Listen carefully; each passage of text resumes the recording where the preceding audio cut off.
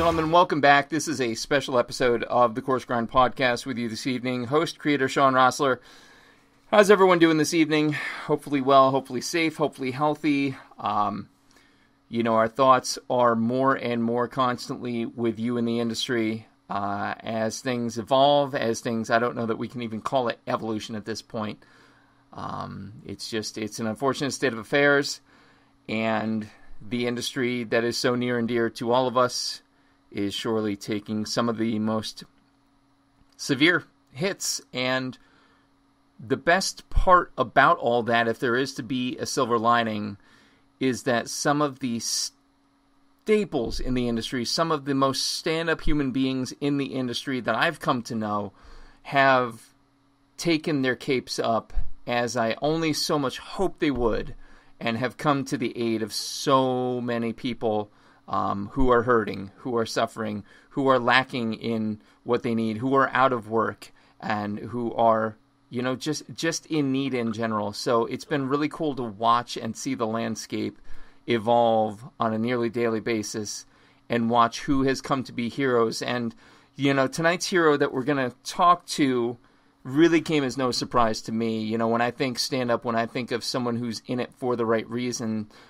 he's the individual who taught me that oysters actually come from seeds. Stupid me, didn't know that.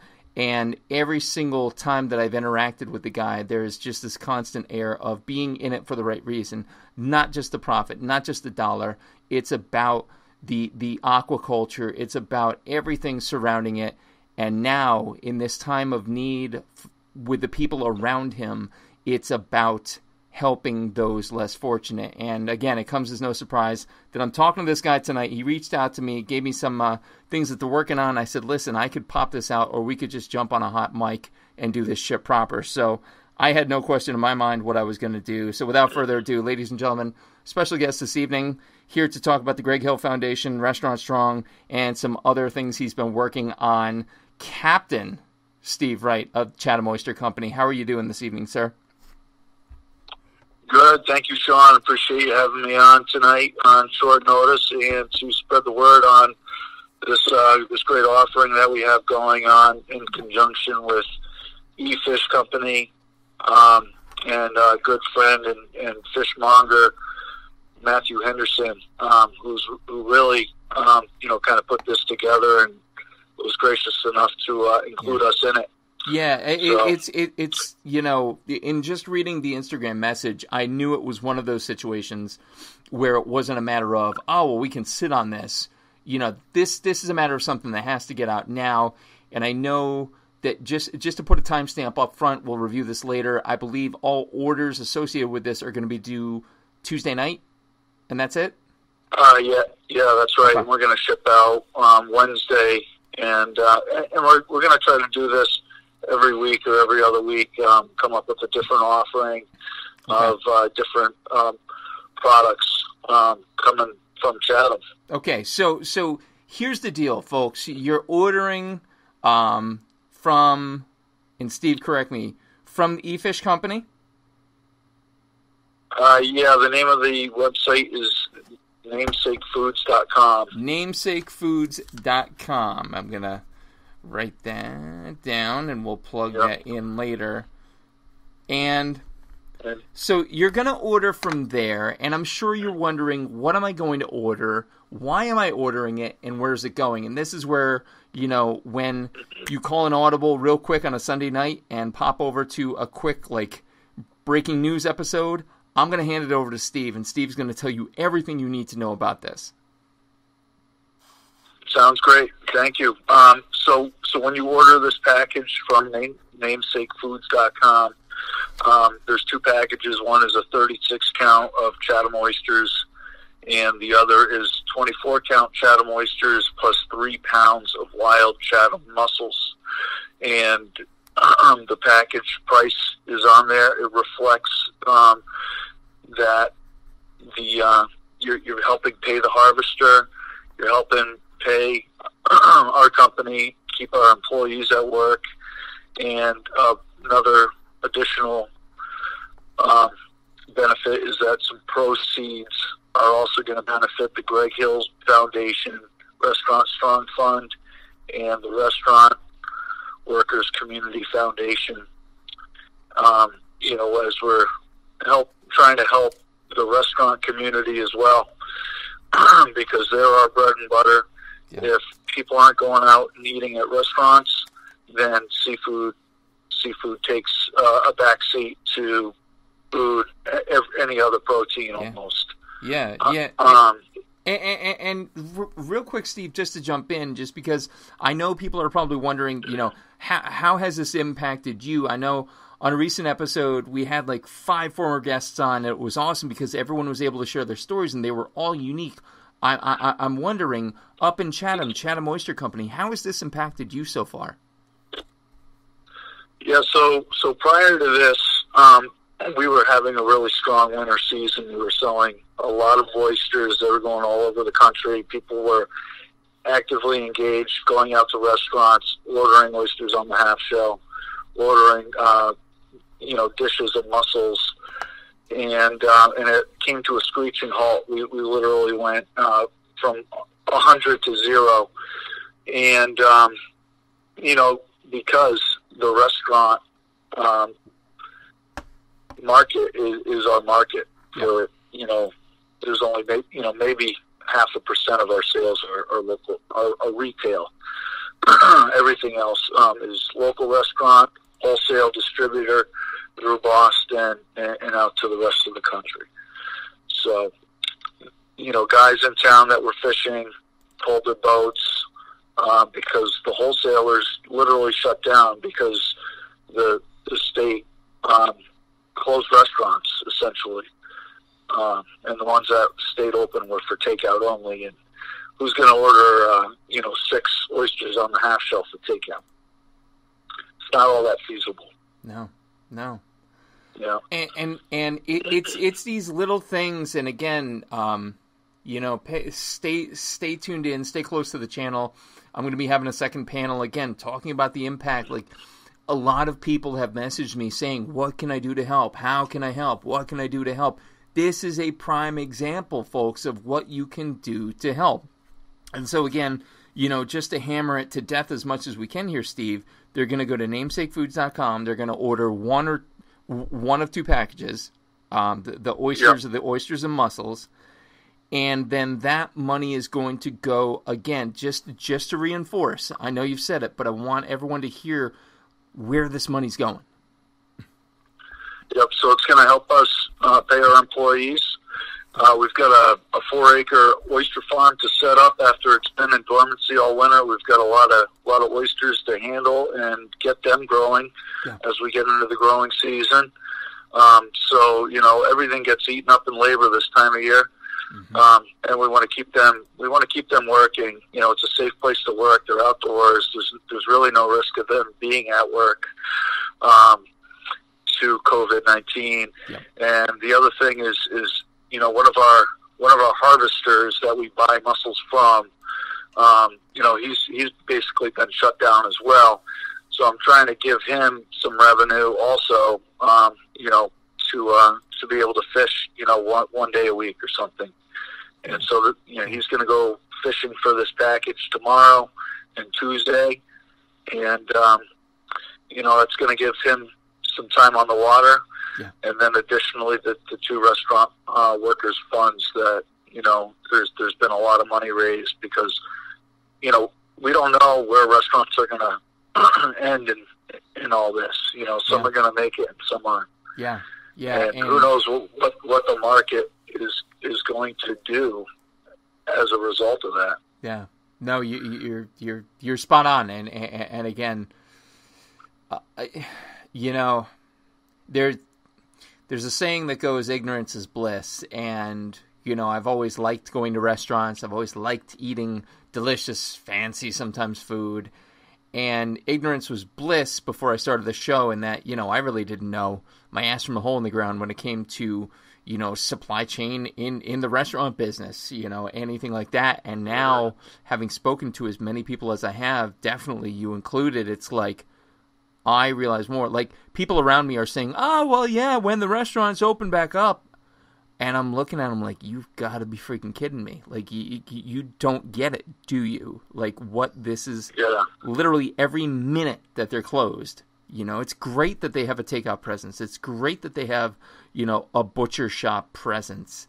That's not keeping the wait staff employed. That's not keeping your harvesters, Steve. That's not keeping all these people in. And so it's a matter of act now. So if you want to know what you can do, it's not what you can do, it's what you should do here and now. What you should do, if you enjoy that experience, I don't want to sound like the NPR guy during a fund drive, but if I've got to wax that, I'm going to wax that. If you've enjoyed this at all during the past year, break out your wallet, think a little bit, reach out, support. A lot of people are saying, how can I help? How can I help?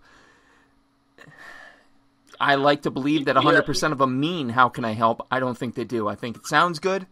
And I think, when it actually comes to breaking out the checkbook or breaking out, and ordering stuff. But listen, like this, you're stuck at home anyway. So this is going to be the way you get it. Order it. Reach out. Order both. I don't care. Like, seriously, my first thing tomorrow is I'm going to talk to Greta. I'm going to be like, listen, I talked to this guy last night. You might remember him. And, you like oysters? Do you like oysters?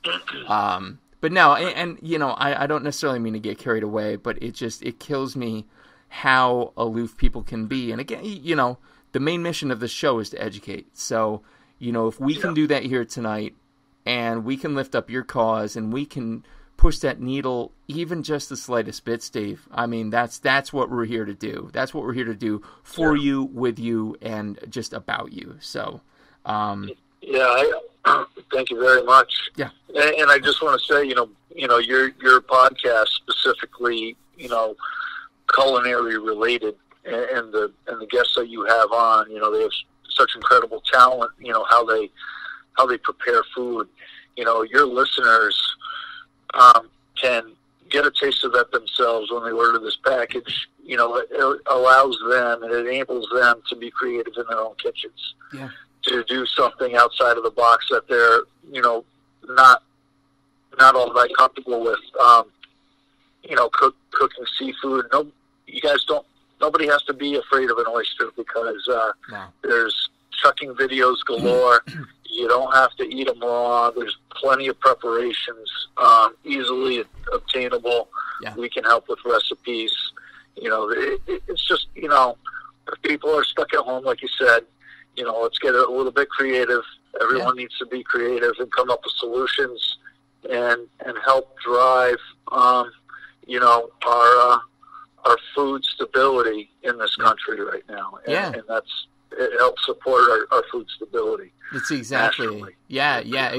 Exactly it. And, not to, I've already had you on, well, now this will be twice. I've already had you on air, so I don't have to kiss your ass for anything. But, when I came to Chatham, I knew I liked raw bar. I didn't know how much. And listen to this man, people.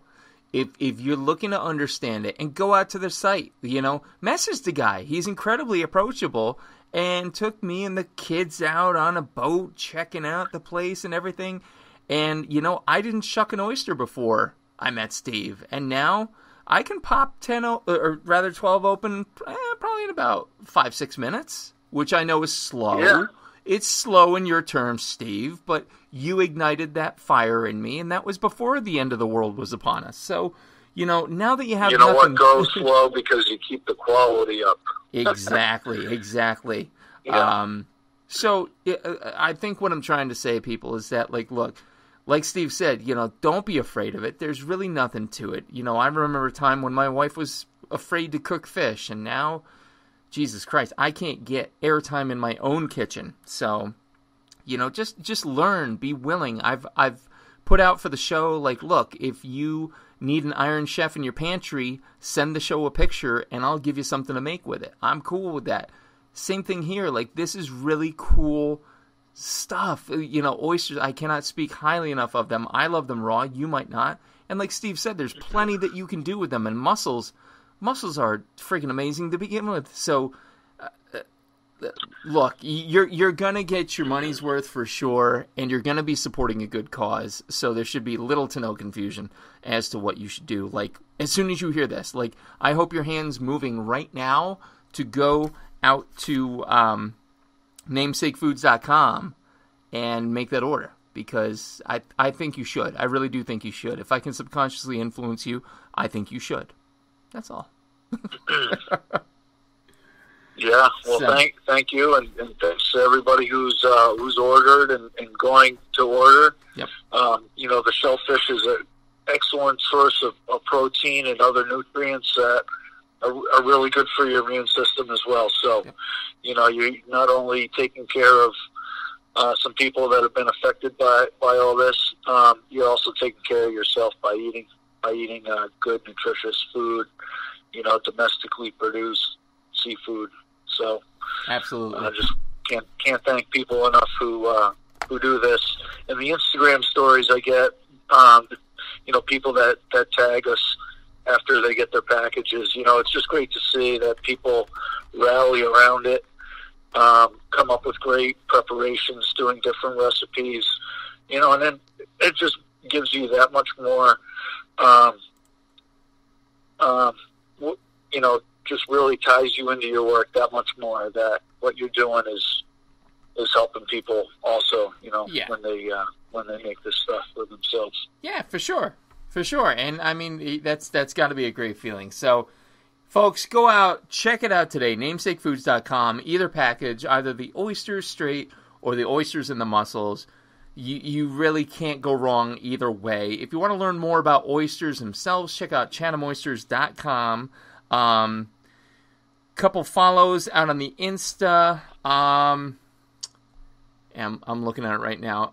Chatham Shellfish Co. on Insta, all one word. Check them out. I know Sam Adams is involved in the process, Steve, so definitely want to give a shout out to them. How have they helped out along the way? I've tweeted to them, but I haven't gotten anything back. They're a big machine. But Greg Hill and the Greg Hill Foundation, he's a WEEI Patriots insider. So I mean, not everybody in the country needs to hate on the Patriots right now, because Robert Kraft just flew they're playing to China. Well, we got rid of Brady, so we're good with that. So that's fine. Oh, we're good now? Yeah, we're good now. Cool. So he's a Patriots guy, but anyway, he's helped out too, spreading the word. Awesome, man. Awesome. So Chatham Shellfish Co., Greg Hill Foundation. I'm trying to find Old School Steve-O out there on Insta. That's Steve himself, man. Send him out some love. Check out Dead Fish Guy. Dead Fish Matthew Guy. Henderson on Instagram. At Dead Fish Guy. Again, you get these oysters, tell him about it, because it's cyclical. You're going to want to order more, and he's going to want to do bigger and better things with this amazing, amazing element, which, folks, if you're looking to get a real quick primer, I think our episode was what, Steve? 43 or 44? I forget. It goes a ways back. But it was a great one, great educational. If you got kids at home, I don't think we swore that much. So, if they're looking for a science extra credit, that's a good way to go about it. But again, Chatham Shellfish Company, chathamoysters.com, Greg Hill Foundation, namesakefoods.com. That's where you want to go. That's where you want to order. I'm telling you, you want to order today. You will not taste a better oyster in your life. I assure you. I assure you of that. So, Steve, buddy, thank you so much for reaching out. We will do whatever we can to boost the signal and let us know if we can be of any further assistance. Can't thank you enough, Sean. Appreciate it very much. And Always. I hope you and your family stay healthy and well. Thank you, brother. Always an honor. Same to you and your family. Ladies and gentlemen, this has been a special episode of the Coarse Grind Podcast. Be sure to check out new episodes coming soon on YouTube, on iHeartRadio, on iTunes, and pretty much everywhere else on the internet that you can find people talking about stuff. So check them out. Stay tuned, stay safe, stay healthy. Take care.